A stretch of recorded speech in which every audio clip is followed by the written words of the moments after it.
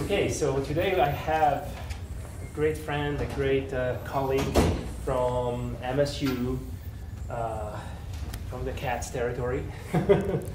And we actually happened to meet with Matt at the Native Plant Society's meeting. We actually led a couple of field trips together in the area, and he surely is the grass, for sure grass specialist, but the good plant specialist. We had Peter Lessig earlier here.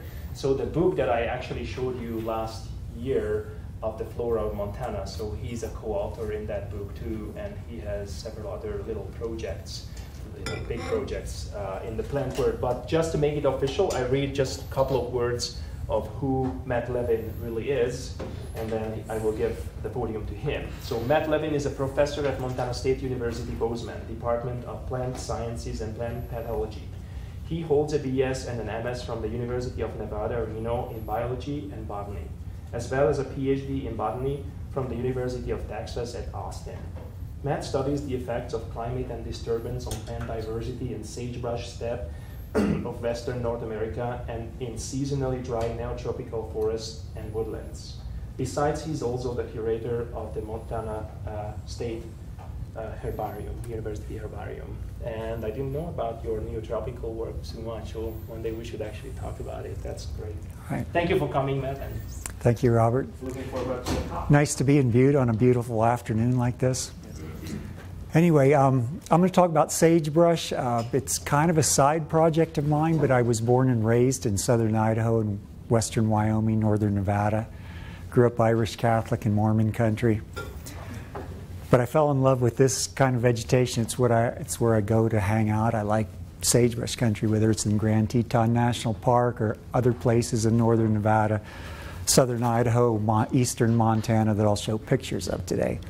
So I'm not a restoration person, but I know that from having lived in this biome for the last 60 years, I guess, I understand sagebrush, and my understanding of it is not in sync with most other people's knowledge or perception of sagebrush. So I thought I would just start out by showing a map of Montana.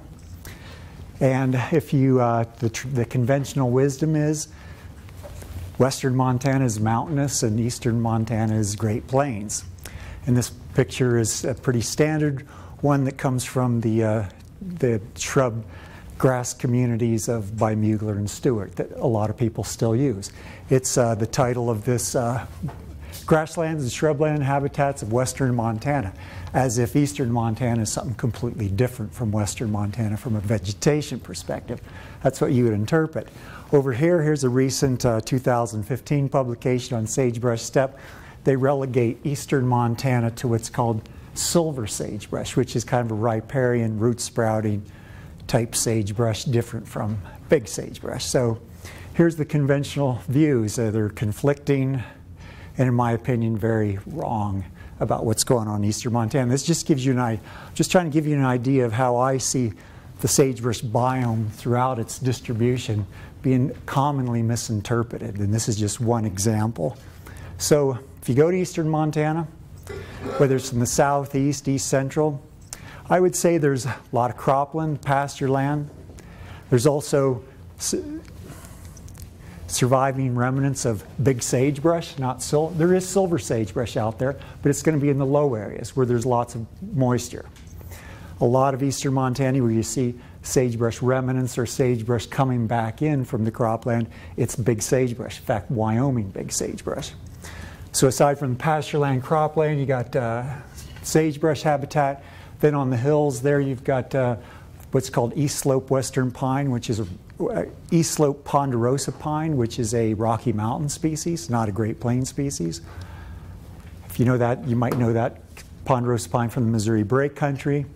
And then the riparian gallery sort of separating this crop sagebrush area from the Ponderosa Pine Hills in the background is a gallery forest of green ash and American elm, which is really eastern deciduous forest that finds its westernmost extent in places like eastern Montana. So there's really nothing about eastern Montana to me that speaks of Great Plains vegetation. It's Rocky Mountain, it's Intermountain in terms of the sagebrush, it's Rocky Mountain in terms of the ponderosa pine habitat, it's eastern deciduous forest in terms of the gallery forest, or it's cropland, pasture land, agriculture. Okay? Nothing about it speaks Great Plains. And if you look around eastern Montana, you can find vast expanses of Wyoming big sagebrush. If you're around Glendive, south of Malta, usually areas around the CMR National Wildlife Refuge, you can find Wyoming sagebrush that goes on for miles and miles, and in pretty good condition. There's lots of native bunch grasses and a diversity of native perennial forbs growing in between the shrubs there. So, to me, eastern Montana is sagebrush country. It's not Great Plains country. Among other types of vegetation, but not Great Plains. The other perception of sagebrush that I think is very wrong is that it's not resistant and perhaps not resilient to invasion by annual exotic grasses. And so this is a picture of Winnemucca Mountain, so just east of Reno, about 150 miles or so is the town of Winnemucca. You drive that high Interstate 80 from Reno to Winnemucca to Battle Mountain. You're in the base, the low elevation of the Lahontan Basin. When you're in that lowest elevation portion of that basin, you see hills that look like this, covered in cheatgrass. I've been on that mountain to verify that it is cheatgrass and not some other grass. And most people think this is the fate of sagebrush when it's burned.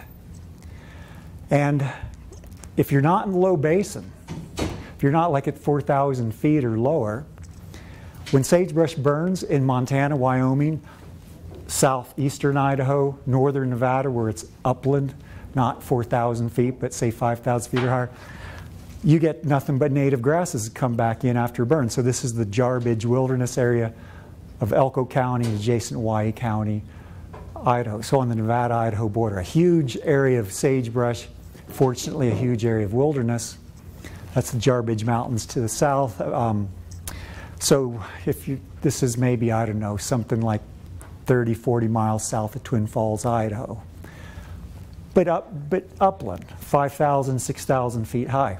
All these grasses in here, there's squirrel tail, blue bunch wheatgrass, Idaho fescue, cheatgrass. This was formerly sagebrush. In fact, you can find sagebrush remnants out there. You've got resprouting sagebrush here. You got some spiny hop sage. You got other shrubs that also form sagebrush steppe, resprouting or having survived the fire. So there's no cheatgrass in this country.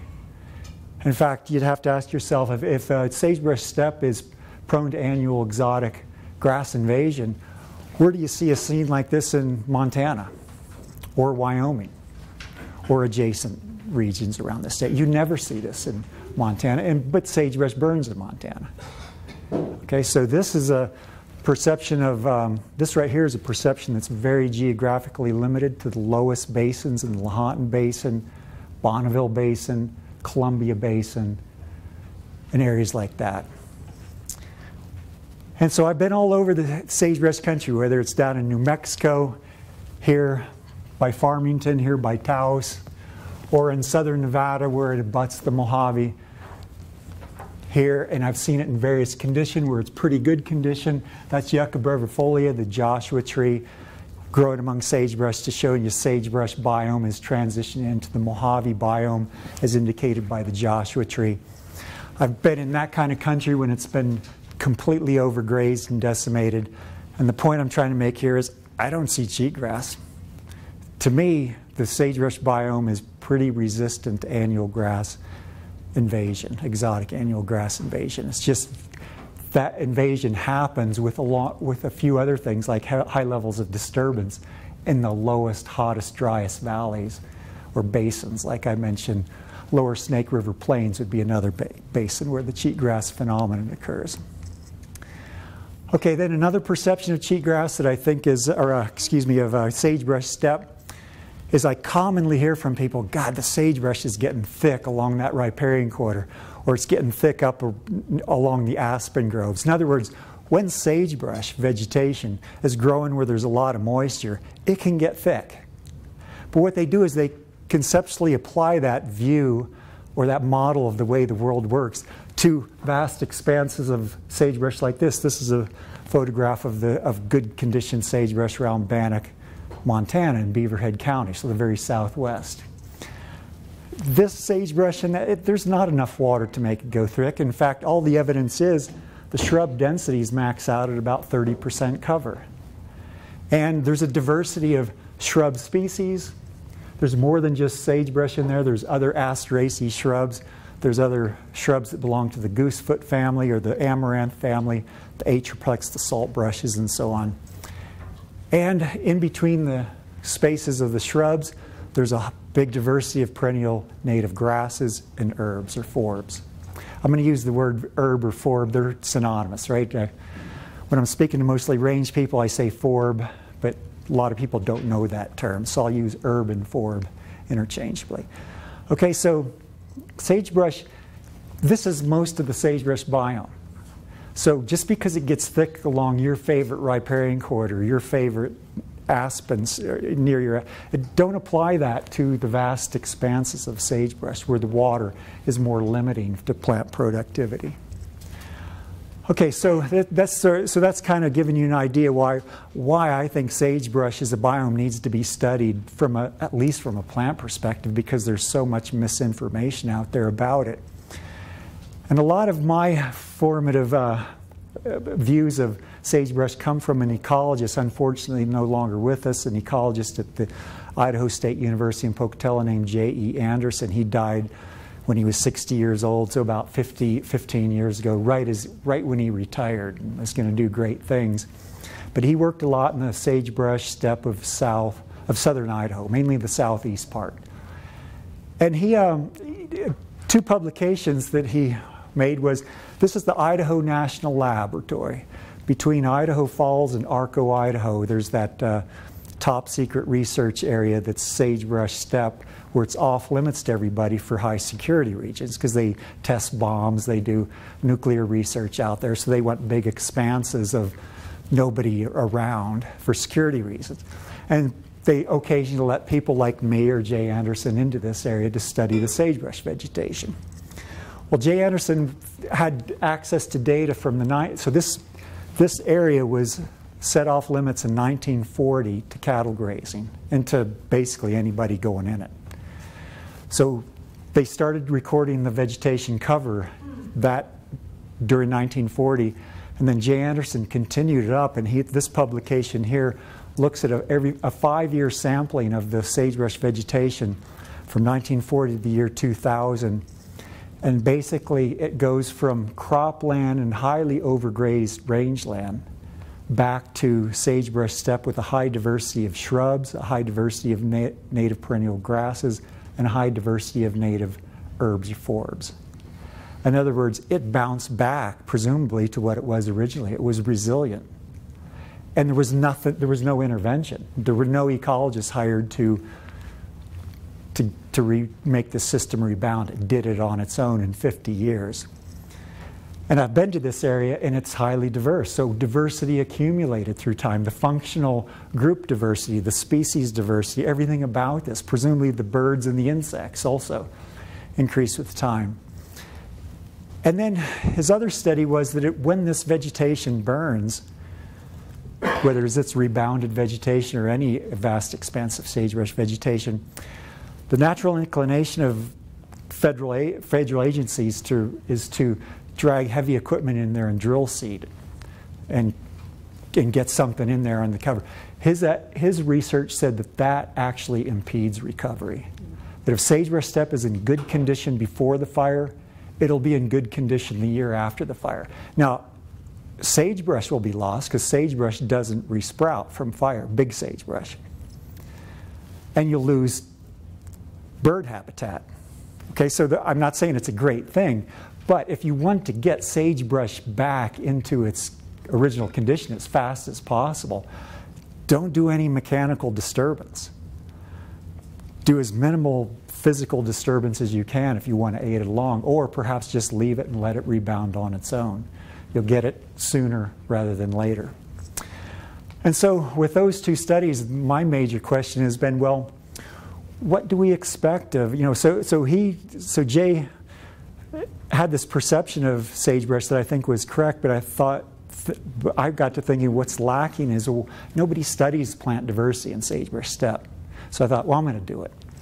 And so far I haven't been able to get any money to do it because nobody's interested in it. If you're not studying sage grouse and studying plants, well, plants are apparently on the low priority of funding. But I'm still continuing because it's what I like to do in my spare time. Okay?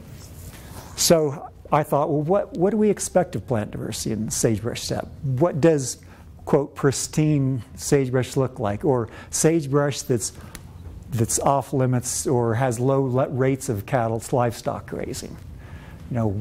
And what would the functional group diversity look like? What do we expect of the shrubs versus the perennial grasses, the forbs, and of the forbs, the nitrogen fixers versus the parasites? What should that community look like, and how diverse should it be?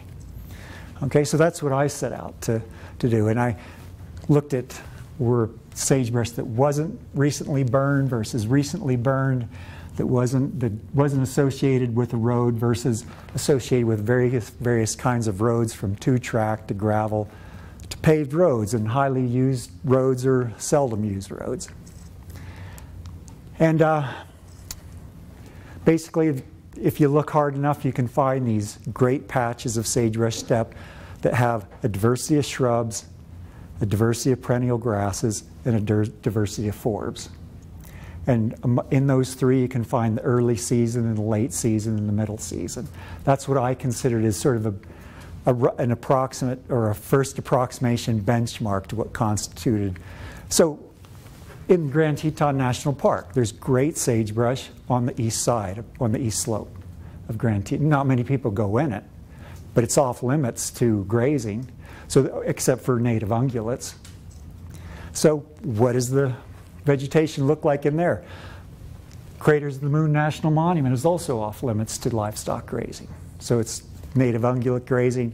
And then there's areas in the CMR National Wildlife Refuge where grazing allotments have been understocked for various reasons. So go to those places that have the high native grass forb cover in between the sagebrush cover. And then the Pryor Mountains, if you look hard enough, even where there's grazing, there's always going to be an allotment or some section that's underused. And so I just find those and assess the plant diversity. Okay, so, and then what I also do is I look for the nearest overgrazed rangeland or road going through or around such vegetation and say, well, what does the plant diversity look like when there's been some disturbance, whether it's physical like a road or overgrazing, or fire disturbance, right? So I'm always pairing sites up. Good condition, undisturbed, with something that's disturbed in close spatial proximity. And so here's the 150 sites. Going from this site up here is just out of Glasgow. So there's some good sagebrush, sage grouse habitat up just west of Glasgow. These areas here are around the CMR Refuge south of Malta. This site is by Jordan. Then a bunch in the Yellowstone Plateau area, the Idaho National Labs, Craters of the Moon National Monument area, and then this is the Jarbidge area in northern Nevada, Elko County, which is a big wilderness area where grazing has been reduced over the last 30 years or so. Okay. So those are the study sites, and each of those dots is really not a single dot. It's a good condition sagebrush steppe paired up with a disturbed sagebrush steppe. Again, whether it's fire, road, or whatever. And a little bit more about the methods here was, here's a particular study area in the Idaho National Lab. So this is near Arco, Idaho, so central southern Idaho. This is the Lost River Range, if you know that area in the background. But basically, those dots represent 157 1-hectare transects, so 10 meters wide, 1 kilometer long, through homogeneous type of sagebrush steppe. I made 20 random stops to a 10 by 10 meter plot where I censused the presence of all the plant species. and then I would sum those presences up to get a frequency. So this isn't a vegetation cover sort of study. I'm trying to like assess all the little annuals, little perennials, the grasses, and give them as much weight as the big dominant shrubs to get an idea of plant diversity and the effects of disturbances on it. Okay, so I might have there's a paved highway here. A green strip is where the sagebrush vegetation was totally eradicated and planted with crested wheatgrass, a grass that I happen to love. No offense to Robert, but my opinion of crested wheatgrass, when humans create such a pressure on land, crested wheatgrass seems to thrive under that pressure. I mean, that can be a good thing. Okay, it's not always a good thing. So here's a transect that's by the road. Here's a green strip type of disturbance, which is pretty high level disturbance. Here's a native. There's no evidence of a recent burn of Wyoming big sagebrush, and then here's a 1996 and a 2010 burn. In some cases, I was able to get the year of burn. Other times, I was just able to say recently burned versus not recently. So depending on the focus, whether it was the big geographical scope that I'll talk about today, it's going to be basically burned, unburned, because that's the best I can do at that scale. Okay, so let's see. I think that's it. I use what's called community phylogenetics. I'm going to sort of not go into that in too much detail, but basically I was interested in plant functional groups like shrubs, the parasites, the nitrogen fixers. They often belong to specific taxonomic groups. So I might be interested in not just the species diversity, but I might be interested in the abundance and diversity of the nitrogen fixers, or the parasites like paintbrush and all its relatives. So by a community phylogenetic work, composites or brings together species diversity and functional plant diversity and puts them together as sort of one thing. And I hope that makes sense. And of course, there's lots of, I use the R package, R libraries, because R is completely wonderful. You can do all the community phylogenetics, genetic analysis, GIS, everything in one standalone system. Okay, and also I should say here, the model is basically community composition is a function of various ecological variables, both biotic and abiotic. And I go through a traditional model selection either through machine learning and a combination of machine learning and AIC or some sort of information criteria to choose the models that best explain the patterns of diversity, whether it's species or functional plant group diversity. Okay, so what are the results? Well, what I've done here to best show the results in a simple sort of way is just to put two pictures of one transect versus another. So this is a transect in the Big Hole National Battlefield, mountain big sagebrush. This is a transect in the Idaho National Labs, Wyoming big sagebrush steppe. What do they share in common? Well, they share the family Orobanchaceae. This is a lousewort, Pedicularis contorta. Forgive me for using scientific names. And this is a paintbrush species, Castanea angustifolia. They're both semi-parasitic or hemiparasites. Sagebrush steppe, whether it's high elevation, wetter, or low elevation, drier, this parasitic group Orobanchaceae, it's a family of parasites, seem to love sagebrush steppe type habitat. They like to be frozen in the winter and cooked dry in the summer and take advantage of that. There's something about that ecology that Orobanchaceae thrives in. Okay, so that's the similarity between two ecologically divergent transects, upland, lowland. Orobanchaceae seems to be very common or abundant and diverse. Differences? Well, in the upland, you get, so in a mountain big sagebrush steppe where it's wetter, you get shrubs with the sagebrush that belong to the rose family, the Rosaceae. Okay, so the bitterbrush type stuff. Down low, you don't get much Rosaceae. You get the Chenopodiaceae type shrubs, the salt brushes, and all their relatives. So you can see that's a phylogenetic division, potentially different functional groups, rose shrubs versus, call them lamb's quarter relative shrubs, or the salt brushes. What, salt brushes like it dry, rosaceae like it wet. So that's why I'm looking at this from a phylogenetic as well as species diversity perspective to get these patterns. Also grasses, fescue grasses and bluegrasses up high, down low, wheat grasses like squirreltail and needle and thread grasses, or needle grasses like needle and thread. The needle grasses, the wheat grasses tend to be much more common where it's dry. Bluegrasses and fescue grasses. So there are differences between the good quality Wyoming and the good quality mountain big sagebrush, upper elevation, lower elevation. And there's a phylogenetic distinction there, rosaceae versus chenopodiaceae, fescue grasses versus wheat grasses, and so on. Now the interesting thing to me was, here's two transects, unburned or not recently burned, because if you see Wyoming big sagebrush steppe like growing this tall, where there's 9 inches of water a year like in southern Idaho, estimates are it would take 100 years to get that tall. So you can make the assumption fairly safely to say that that hasn't burned in 100 years. This burned when I sampled it 5 years prior. What's the difference between the two in terms of species diversity and this functional? It's really not much. This was in good condition before it burned. The only difference between the two is a lack of one species or a reduction in the frequency of big sagebrush. Big sagebrush is like the only species that doesn't rebound from fire. It's taken out by fire. But occasionally you get some individuals that survive. A little patch here, an individual there that can serve to restore. In fact, that's almost always the case. But all these nitrogen fixers like these loco weeds and milk vetches and penstemons, they're in abundance before the fire, they're in abundance after the fire. The same way with the paint brushes.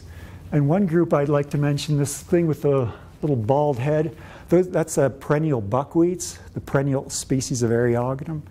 Eriogonum is like the Orobanchaceae.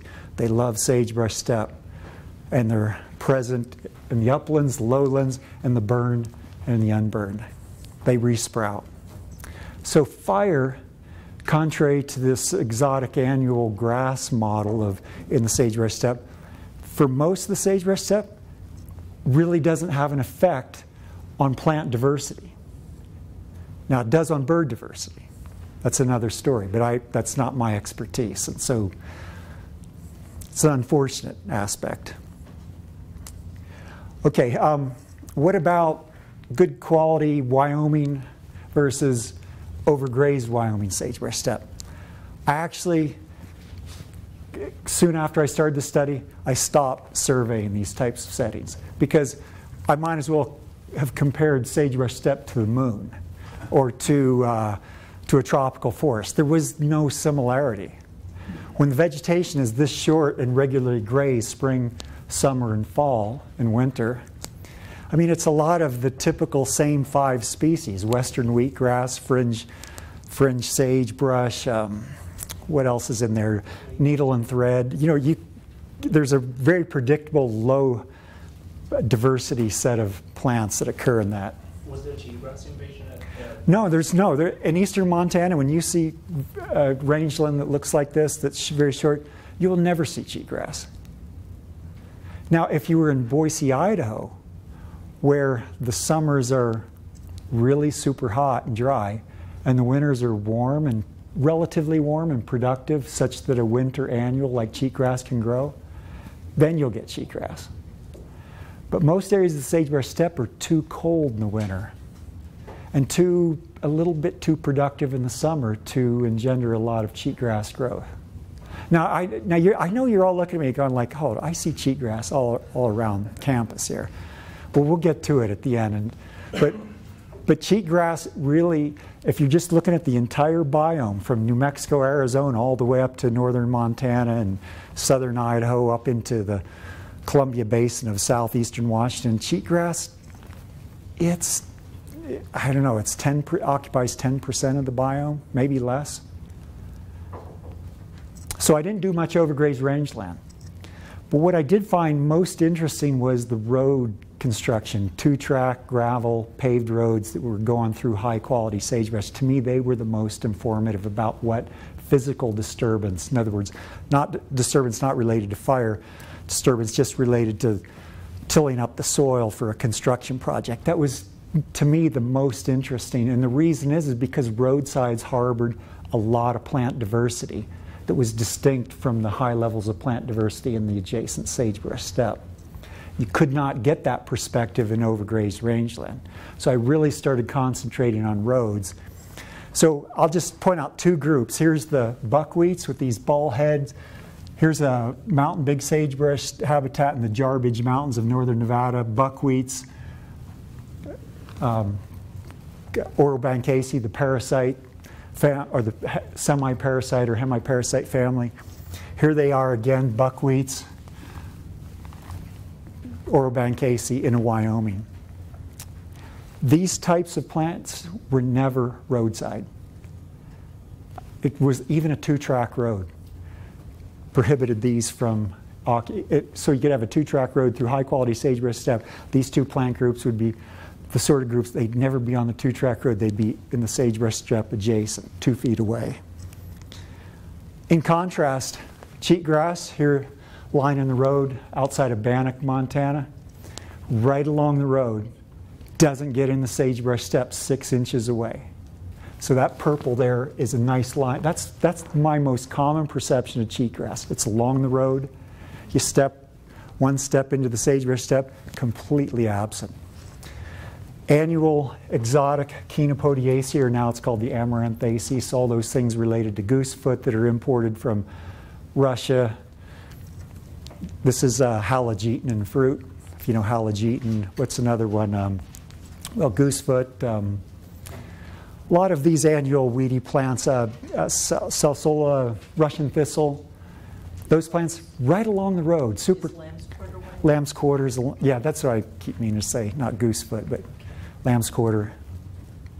So they're like cheatgrass, right along the road. You step off a foot into this good condition and they're not there. 0% present, or cover, whatever you want to call it.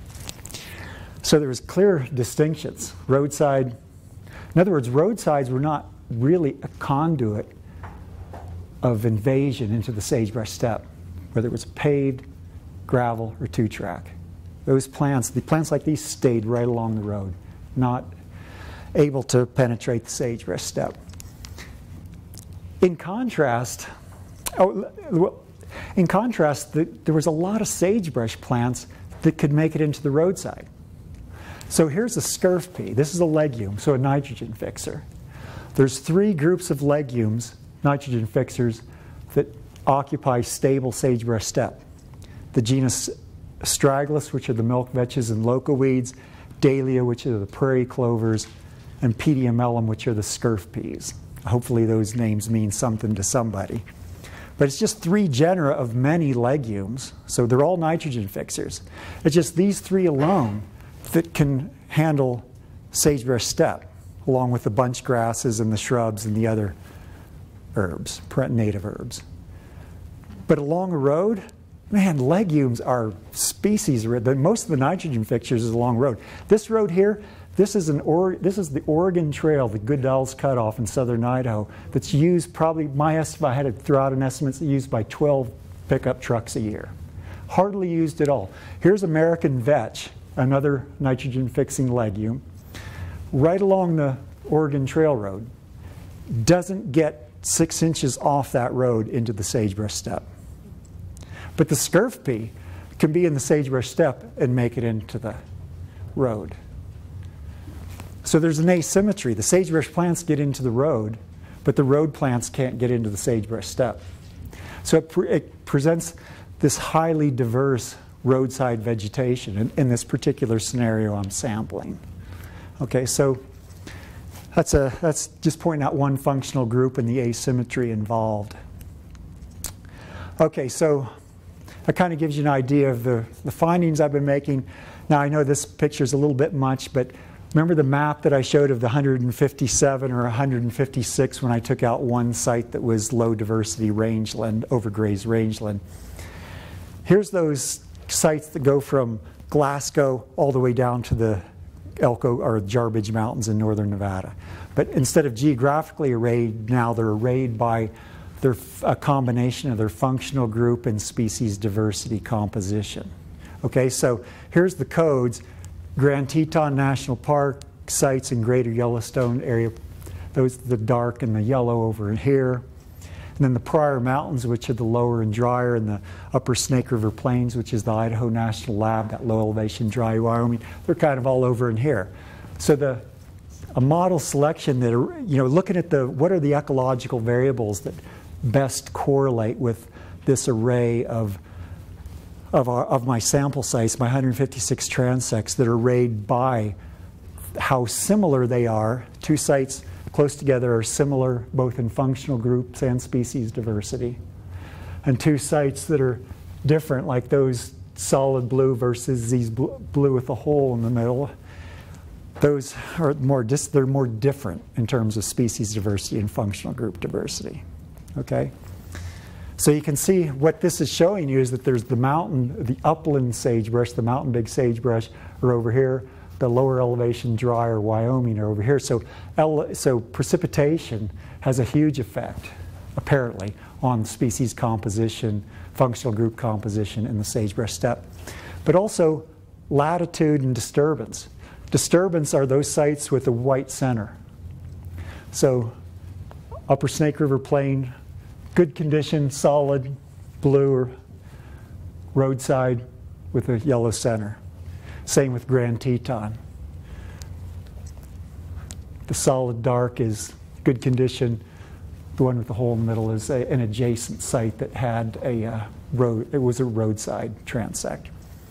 So you can see the roadside transects are all kind of down here, and the high quality sites tend to be more in the upper. Then the other thing about it is latitude. I wanted to put in some sort of geographic distance among sites. I wanted to include that in the model. And you can see that the CMR National Wildlife Refuge, which is the northernmost sites are kind of down here, and southernmost sites like the Jarbidge Wilderness Area are at that end. And the important point about geography or geographic distance explaining similarity between any two sample sites is that ecological theory says that, well, let me put it this way. If the sagebrush steppe is being cooked for a good chunk of the year, from like June through September, October, and then winter comes along, so from November through March it's frozen, so it's either cooked or frozen.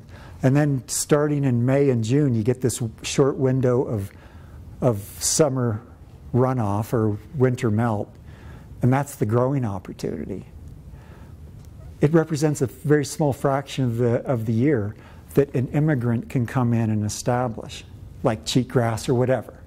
There's not that much opportunity. So residents, if geographic distance is explaining a lot of your similarity, what it means is that the recruitment at a site is from a local area. It's not biome-wide. So Idaho sites tend to look like Idaho sites, whether they're upland or lowland, because death of plants is being replaced by the species pool in Idaho, versus eastern Montana.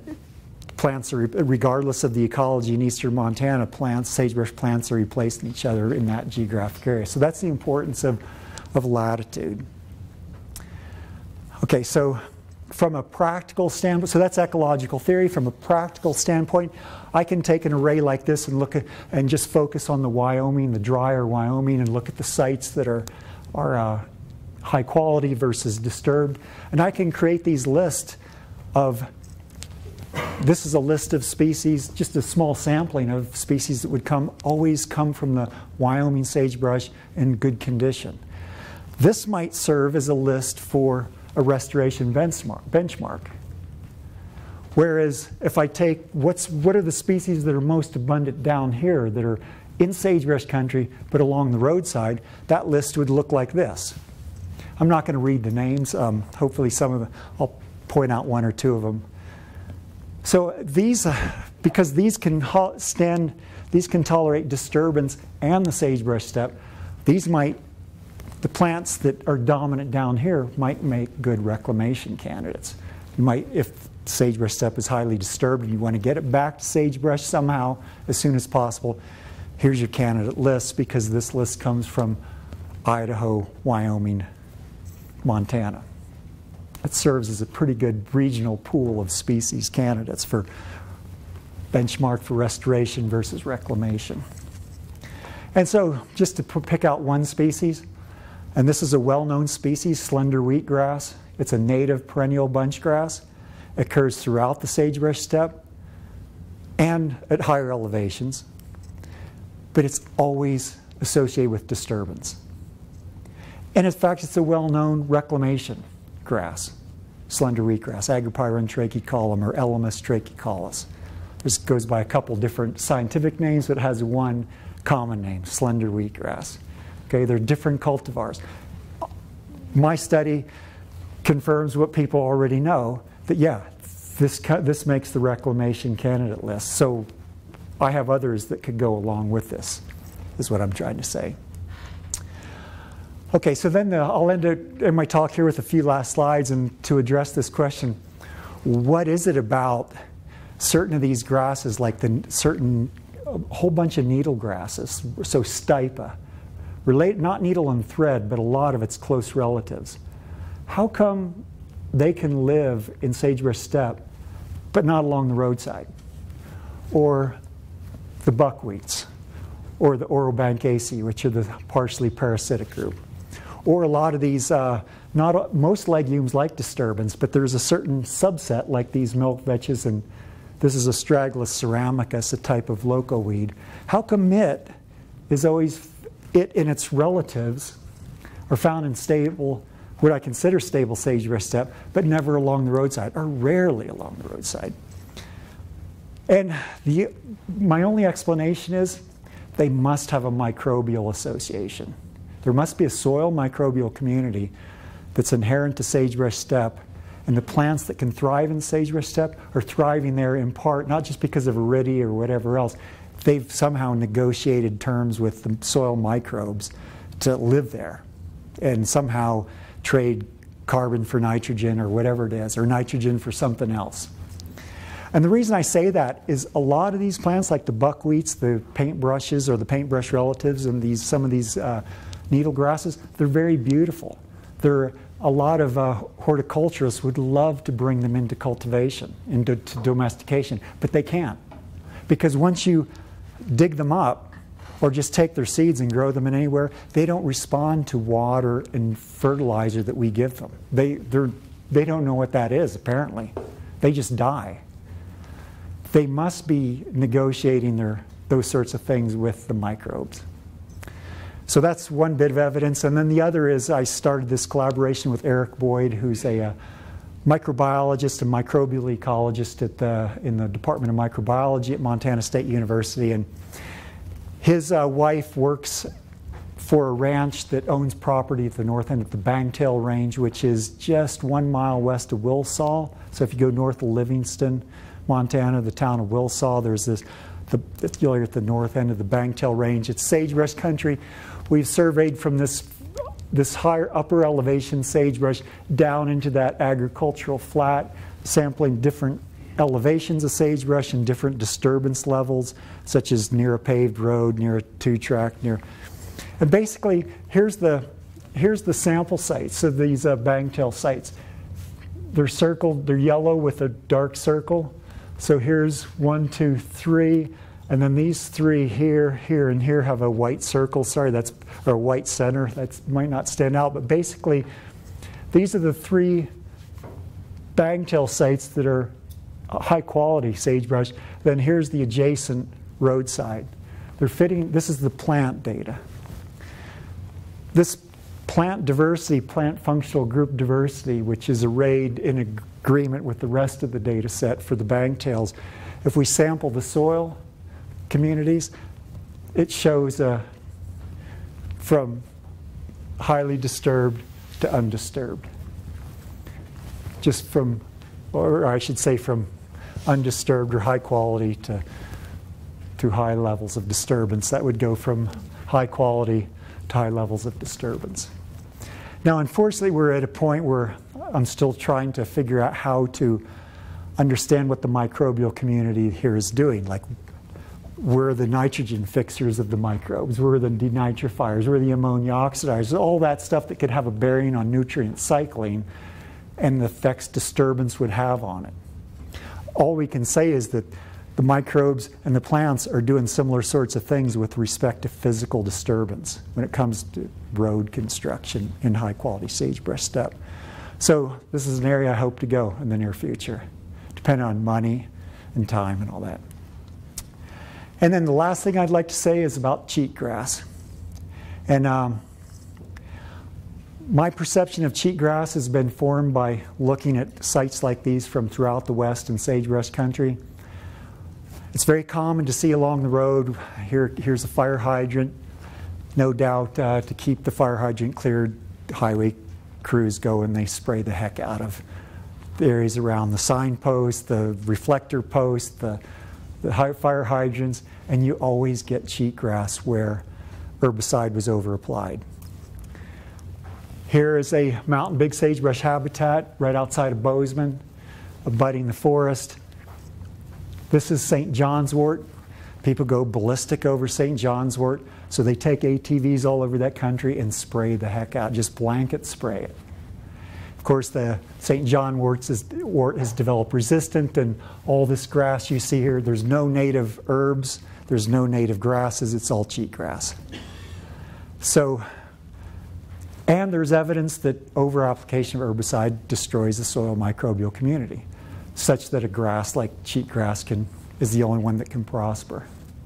In that case, where actually the St. John's wort is controlled, I think they would use something that would kill the forbs, but in a way they would cause disturbance, which would be again. Well, you know, I get this all the time. We're applying something that's very specific to the plant in question, but what I always see is no native plant diversity. After the spraying is done, like a year later, there's no native plant diversity. There's bare soil and the weed that you wanted to get rid of. That's the only survivor. Because there's resistance building up, or they missed it or something, or it was ineffective. But they definitely take out the native grass. I mean, this is, if you go to an area like this that doesn't have St. John's wort, where it's not grazed, there's a lot of diversity of grasses and forbs. So it's just where they spray that it looks like this. And so I'll end it with Yellowstone National Park. Here's the entrance of Yellowstone National Park. Town of Gardner sits here. The entrance is right here, and you drive up that canyon, up that road to Mammoth. Hopefully you recognize this. 20 years ago, this was all, well, maybe 80 to 20 years ago, this was all crested wheatgrass. And for some reason, people didn't like crested wheatgrass. I'm not going to point any fingers here, but they decided, the National Park Service decided to eradicate crested wheatgrass. What did they get in return? They got annual false crested wheatgrass, which is this low-statured, exotic annual grass covering that forms almost 100% cover. There's Russian wild rye and some other things in here, but it's mostly a grass they didn't want. I mean, they turned it into basically a moonscape. I mean, I don't know how they would ever, after this sort of, it was herbicide eradication of crested wheatgrass. I can always put that crested wheatgrass. What's that? I can always put that crested wheatgrass. You know, this looks so bad, I wonder. I don't even see crested wheatgrass making its way back in years later. You know, it's just, I see this so much throughout the sagebrush. Whenever I see annual exotic grasses, so here's Old Faithful. There's lots of mountain big sagebrush steppe in this area. Around Old Faithful, because there's a Dalmatian toadflax and another toadflax species, the Park Service is very conscientious on blanket spraying all those populations. Destroys all the native plant diversity, grasses and forbs, and leaves cheatgrass. So I'll end it with this statement. Next time you see cheatgrass, don't look at cheatgrass and say, man, what an invader. What you should do is say, who is the idiot who sprayed, who over-applied herbicide to cause this abundance of cheatgrass with no native plants around. So I'll leave it at that. Thank you for your attention.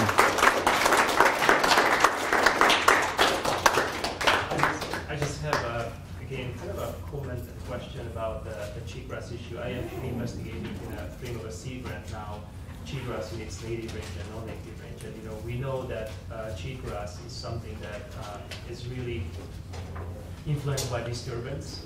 And actually what I did, I followed kind of transects from kind of a trail, which might have been or might not have been. I don't know the history of site sprayed or not, but what I saw actually confirms what you say, that basically you would think that cheatgrass really goes into the native grasslands, but basically where it was like a high disturbance level of human traffic or road or something, we saw cheatgrass disappearing like after a couple of meters in both ranges, although actually we saw that cheatgrass was entering the native grasslands more in the non-native range, but they did behave exactly the same way.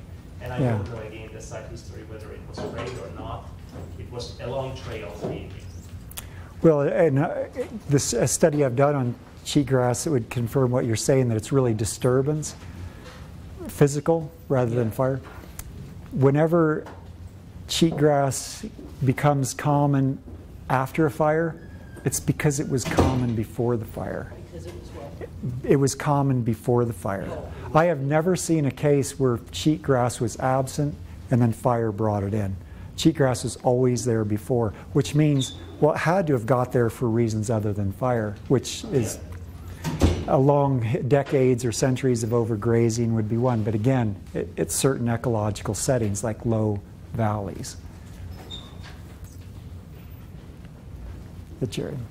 Did you look at, you mentioned that sometimes the Forest Service or BLM or whatever land management agencies seeds after a fire. Did you look at any of those seeded areas after a period of time to see if the natural sagebrush community actually came back in? Or I guess I don't know what seed mix they're using. Yeah, you know, there are studies that have done that and have looked at. But the issue I had with them when I was ground truthing all this was they were usually in not the best quality sagebrush. They weren't in like Grand Teton National Park or the Craters of the Moon National Park. They were usually in an area that was already pretty well overgrazed. So if I could find a study area where it was good condition and they went in with drill seed, and I would do it. But I do know this, wherever I've seen drill seed, a drill seeded rangeland sagebrush steppe, and you see what they put in, there's no difference between where they drill seeded and where they didn't drill seed, which indicates that what they put in maybe is not coming up. What's coming up is stuff that was already there. But that's just a relatively few observations checking out the sites that I might have done to address your question. You know, they're related to your question. Yeah. Any more questions?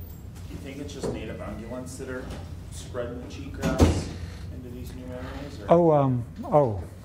Cheatgrass, you know, grasses can disperse really well on their own. They're designed with all the awns and hairs to, so I'm pretty sure it's wind, gravity, yeah, it's, and maybe animals too somehow, but I imagine wind does a pretty good job. Right? Yeah, have you seen any reclamation, like mine reclamation or disturbed areas that have been successfully reclaimed or come back anywhere close to an undisturbed status? Or?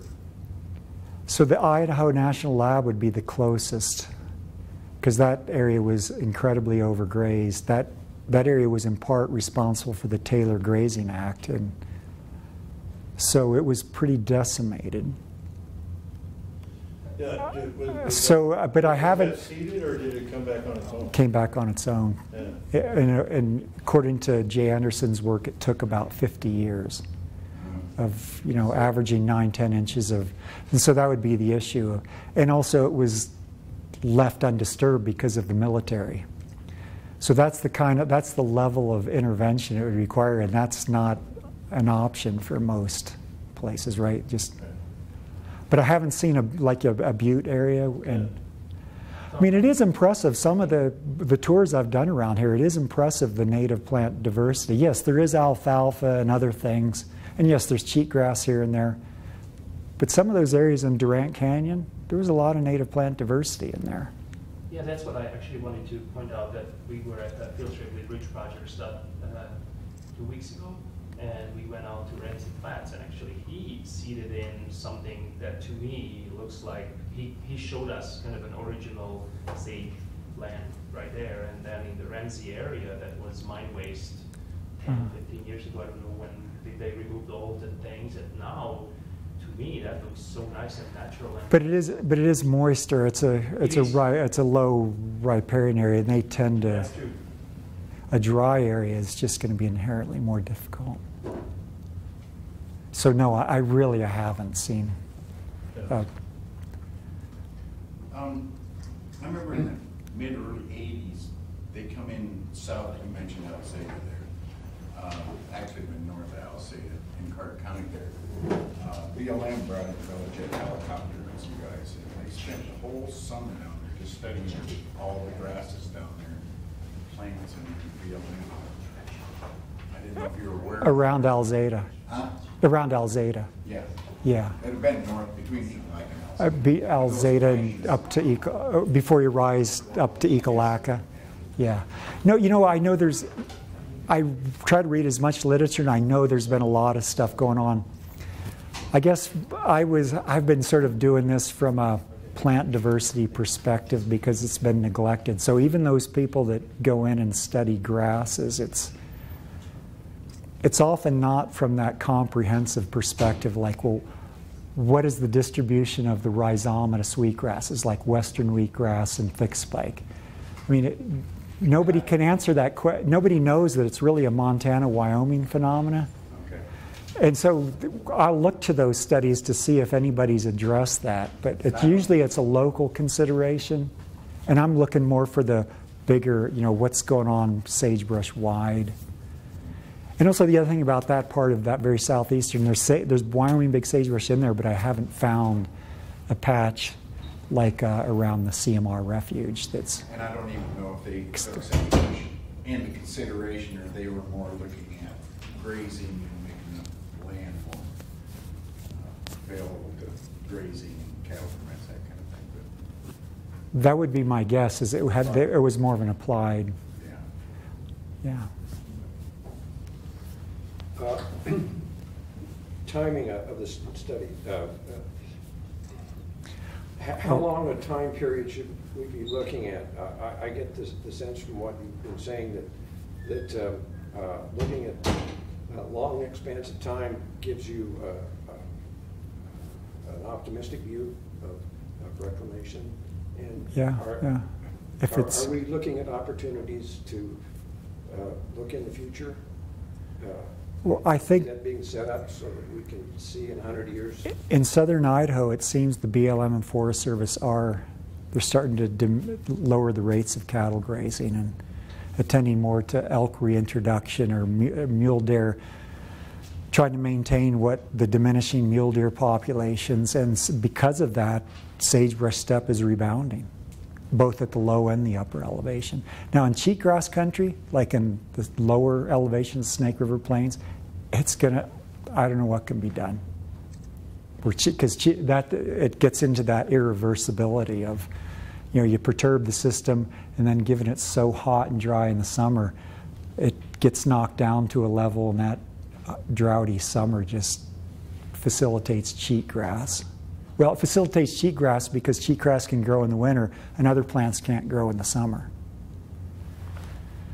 So there's certain areas where it's a huge problem. But a lot of the biome, yes, I am optimistic because there's now a focus on mule deer, elk, sage grouse, other things and it's promoting this long-term view of sagebrush restoration. So there's no spring grazing, for example. where did you see that overgrazing? That was some really bad overgrazing. That was eastern Montana, but you can find, that's Nevada, Idaho. Is that on government land, private, or everything? On everything. I would probably say it might be more likely to be private these days than, yeah. I don't know that. A lot of times I don't look at my the land ownership when I'm very opportunistic. I go, hey, here's a patch, and I survey it and head down the road. Cheatgrass grows where we tried to grow hay. Yeah. We received the land back grass or hay bottom and stuff like that. It normally wasn't bad, but you get patches of it. Yeah. I mean, cheatgrass is always going to be huge around crop fields because of the herbicide application, no matter where you are. But it's very limited in that context. And you've seen a lot of cheatgrass. Are you seeing the spread of this seed fungus on cheatgrass? Yeah, here and there. Here and there. Yeah. Yeah, not. I should mention that this study is long-term. I revisit all these sites multiple years so that when I record diversity one year, I know it's representative of years down the road. This isn't like a one-time go in there in 2010 and be gone. I go back to, so I'm always looking for that sort of thing. Like, is cheatgrass more this year or less this year? And so I factor that into the. This was a good cheatgrass year, for example, and throughout much of the sagebrush biome because of all the moisture in the Sierra Nevada and the Great Basin in southern Idaho. In fact, the only place that didn't have moisture was northeastern Montana. The rest of the biome was. Thank you. All right, thanks for your time.